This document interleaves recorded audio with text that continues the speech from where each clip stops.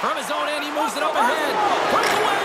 Scores! And the road team is having themselves a party in this barn tonight, and I don't think anybody except them like it. No one likes it in this building, that's for sure. I mean, fans are leaving. They paid money for this ticket, and if you're on the ice, you just want to crawl out of there, but you can't. There's more game to play. This is a tough one, James.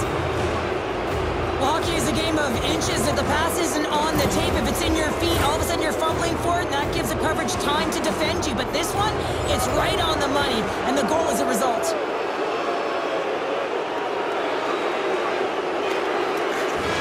And this one's in the books.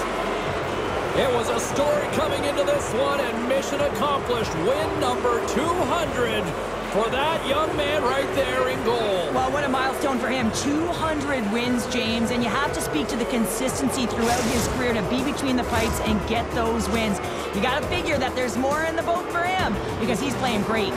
Well, that'll bring an end to an exciting night of hockey, and for all of us here at EA Sports, including Danny, Matt, Natalia, all in the truck, I'm James, she's Cheryl. Good night, everybody.